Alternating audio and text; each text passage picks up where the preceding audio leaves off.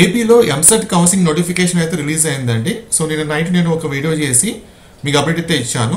So ఇది మీకు తెలిసిందే.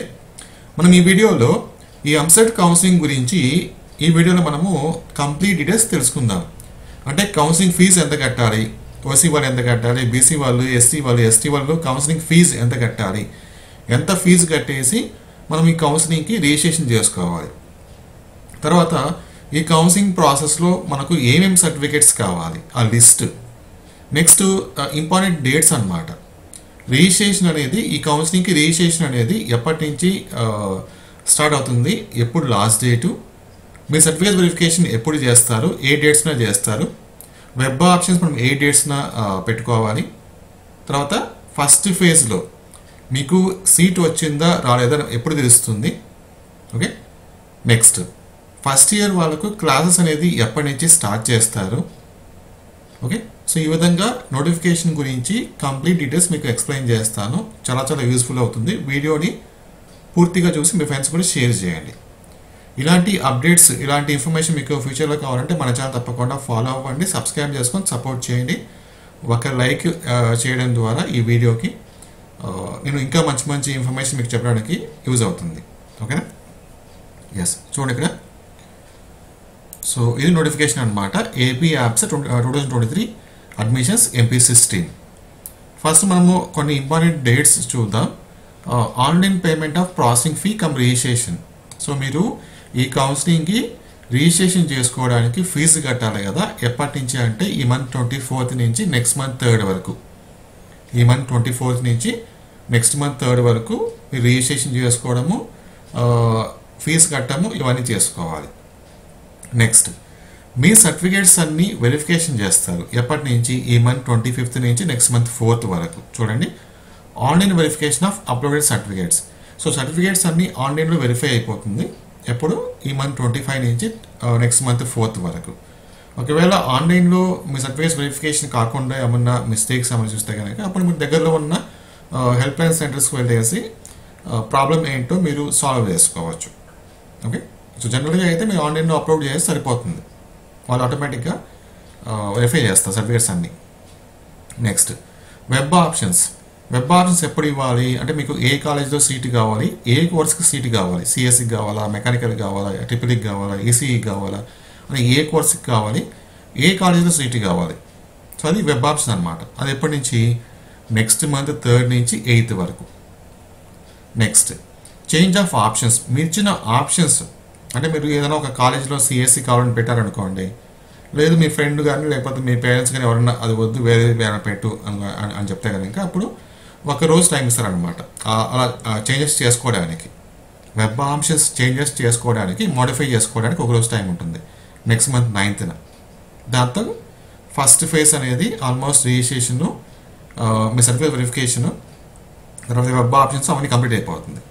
నెక్స్ట్ మంత్ 12th మీకు సీట్ వచ్చిందా రాలేదని తెలిసిపోతుంది. ఒకవేళ సీట్ వస్తే కనుక వెబ్సైట్ నుంచి మీరు మీ అలాట్మెంట్ ఆర్డర్ని డౌన్లోడ్ చేసుకొని కాలేజ్లో రిపోర్టింగ్ చేయాలి. ఓకే, రాకపోతే నెక్స్ట్ ఫేజ్ ట్రై చేసుకోవాలి. నెక్స్ట్ సెకండ్ ఫేజ్కి ఇది చూడండి, self reporting and reporting at college. ఇవి రెండు చేయాలి. సెల్ఫ్ రిపోర్టింగ్ అంటే మనం వెబ్సైట్లో చేయాలి. రిపోర్టింగ్ అట్ కాలేజ్ అంటే మీకు ఏదైతే కాలేజ్లో సీట్ వచ్చిందో ఆ కాలేజీకి డైరెక్ట్గా వెళ్ళేసి అక్కడ రిపోర్ట్ చేయాలి. ఇవి రెండు చేయాలన్నమాట. వెబ్సైట్లో చేయాలి, డైరెక్ట్ కాలేజ్లో చేయాలి. ఇది ఎప్పటి నుంచి నెక్స్ట్ మంత్ 13th నుంచి 13 to 14 2 days టైం ఇచ్చారు. Commencement of class work. So first year వాళ్ళకు ఎప్పటి నుంచి క్లాస్ స్టార్ట్ చేస్తారు, August 16th నుంచి స్టార్ట్ చేస్తారు. ఇవి కొన్ని ఇంపార్టెంట్ డేట్స్ అనమాట, గుర్తుపెట్టుకోండి ఇవి. తర్వాత ఇక్కడ మనకి ఫీజు మెన్షన్ చేశారు. రిజిస్ట్రేషన్ ఫీ చూడండి, the processing fee for web counselling 1200 for OC BC. So మీరు ఓసీ అయినా లేకపోతే బీసీ అయినా మీకు 1200 రూపీస్ పడుతుంది ఈ కౌన్సిలింగ్ అప్లై చేసుకోవాలనుకుంటే. ఒకవేళ మీరు ఎస్సీ ఎస్టీ అయితే కనుక 600 రూపీస్ కడితే సరిపోతుంది. క్రెడిట్ కార్డ్ కానీ, డెబిట్ కార్డ్ కానీ, బ్యాంకింగ్, నెట్ బ్యాంకింగ్ కానీ ఇవన్నీ యూజ్ చేసుకుని మీరు కట్టుకోవచ్చు. నెక్స్ట్ మనకు కావాల్సిన ఇంపార్టెంట్ ఇన్ఫర్మేషన్ ఏంటంటే ఇక్కడ ఇచ్చారు. ఒకవేళ మీకు స్పెషల్ రిజర్వేషన్ ఉంటే కనుక like pH, CAP, NCC, scouts and guides, sports and games ఇలాగా స్పెషల్ రిజర్వేషన్ ఉంటే వాళ్ళకి ఇక్కడ స్పెషల్గా వాళ్ళ సర్టిఫికేట్స్ వెరిఫికేషన్ డేట్స్ అలాగే ర్యాంక్స్ ఇక్కడ మెన్షన్ చేస్తారు. దీని ప్రకారం మీరు వెళ్ళాలన్నమాట. ఒకవేళ మీకు ఎన్సీసీ రిజర్వేషన్ ఉంటే ఇక్కడ చూడండి, ఎన్సీసీ వాళ్ళు అయితే కనుక ఈ మంత్ 30 ఎన్సీసీ వాళ్ళు ర్యాంక్స్ ఫస్ట్ ర్యాంక్ నుంచి 50,000 ర్యాంక్ వరకు ఈ మంత్ 30th మీరు అటెండ్ కావాలి. మీ సర్టిఫికేట్స్ అన్ని వెరిఫికేషన్ కోసం అనమాట. 9 AM అటెండ్ కావాలి. ఎక్కడ అడ్రస్ అంటే నేను చెప్తాను అది. Okay, address